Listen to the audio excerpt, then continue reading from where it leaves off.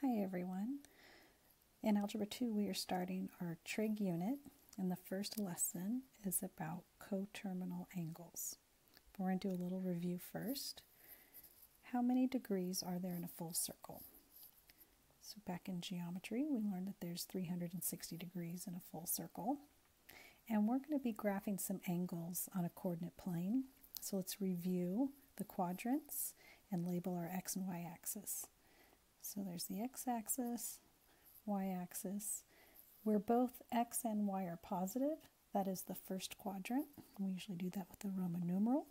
And then going counterclockwise, quadrant 2, going down, quadrant 3, and over to the right, quadrant 4.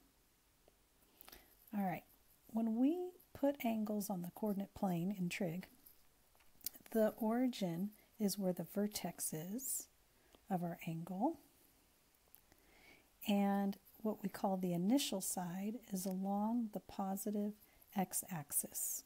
So this is always where our angles start.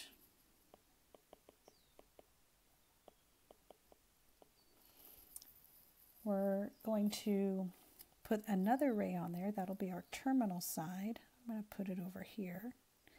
And when we think about this angle, we're thinking that we're starting at the initial side and going to the terminal side. So notice the little arrow I drew there. So there's my angle, call it angle theta, and here's the terminal side. Vocabulary-wise, initial usually means the beginning, the start, and terminal, think of the word terminate, the same root word to stop. So this is where our angle stops. Angles that are measured or that are drawn in the counterclockwise direction are positive. Let's review what the angles would be. If I went all the way from the initial side to the positive y-axis here, that would be 90 degrees. If I went over here to the negative y-axis, that would be 180 degrees. And continuing, this would be 270 degrees, and back to the initial side, that would be 360 degrees. So let's estimate, what's my angle theta approximately? Let's just take a guess. Let's say it's about 130 degrees. So we can have positive angle measures, and we can also have negative angle measures. And you would still start at the initial side, but you would draw your angle clockwise. So positive is counter, clockwise, negative is clockwise. So let me draw that. So here's an angle, but going in the other direction. Now if theta was 130 degrees, what is the measure of this angle? We'll call it angle alpha. What is that equal to? Well, if 360 is a full circle, and the other angle was 130, that means this angle is 270. But because we drew it in a clockwise direction, it's negative. So it's equal to negative 200 and, oops, I messed up a little bit. It's not 270. I think I looked at that other 270.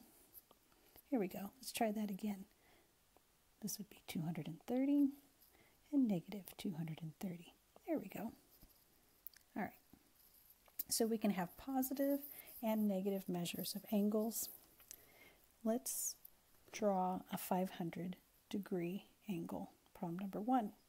Now 500 is more than 360, so let's start with our initial side, and what we're going to do is go in the counterclockwise direction, and we're going to draw a circle. We're going to do a full circle. That would be 360, but I need to go a little bit further. And let's see, if I subtract 360 from 500, how much further do I have to go? 140. So this angle needs to go a little bit further. And now I'll draw my terminal side, and there's my my 500 degree angle. If I wanted to draw an angle for negative 960, that's going to be going in the clockwise direction, starting with the initial side. But how many times around do I have to go? So what I'm going to do is I am going to add 360 every time I go one full rotation. If I add 360 to this, I'll have negative 600 degrees. So one full rotation, and I'm at negative 600.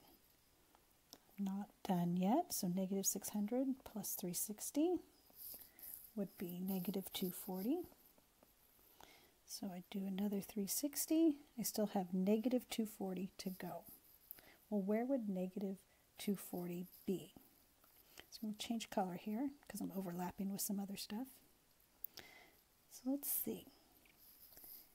Going from here to here, that'd be 90. And then another 90 would be 180.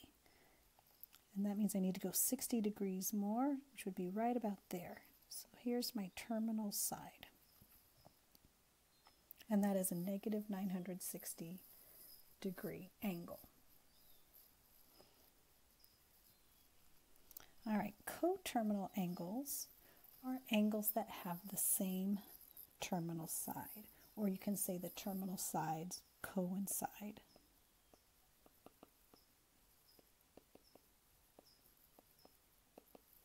Coincide means that they're the same, right on top of each other. So using this information, we want to find coterminal angles. They're basically the same angle, just like up here, the 130 degree angle is the same as the negative 230 degree angle because they had the same terminal side. So for 1000 degrees, I want a positive and a negative coterminal angle for that.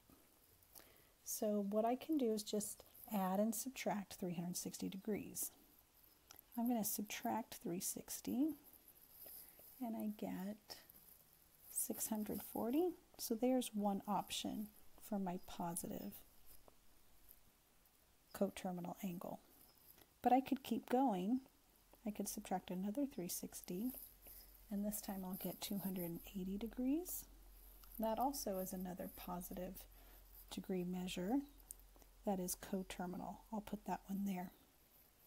Now to get a negative one, I still need to subtract another 360 to get into the negative values, and I'll get negative 80 degrees, and I can write that here. Now this time, if you're starting with a negative angle and you need a positive angle, coterminal angle, you're going to add 360. And that'll get me to 130 degrees. If I want another negative, I got to subtract 360. So I'll start with that negative 230 and subtract another 360, and we'll get negative 590 degrees. All right, for the last one, last two, we really like to have angles that are between 0 and 360 degrees. They're easier to deal with and easier to graph. Like we saw with the examples before, if I have negative 960, that's not very easy to figure out. So at least doing it physically on the coordinate plane. So if I had a coterminal angle that's the same as that, I would rather graph that. So 855, I want to find a coterminal angle, but between 0 and 360 degrees. So I'm just going to keep subtracting 360 until I get to a number that is between 0 and 360. All right, so 495, I can go a little lower. That's still more than 360, so I'll subtract another 360, and I get 135 degrees. So there's my angle that's coterminal between 0 and 360. Last question, are these two angles coterminal angles? Verify that, show your work. So if they're coterminal, then I should be able to add multiples of 360 from one and get the other. So if I take 40 and add 360, I'll get 400. Okay, well, I'm not quite to 760. Let's try again.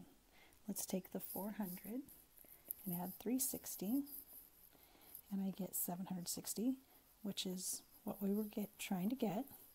So there we go. So yes, they are coterminal. Now, if I didn't get 760, if I got a little below or a little above, then I've missed it, so it wouldn't be coterminal.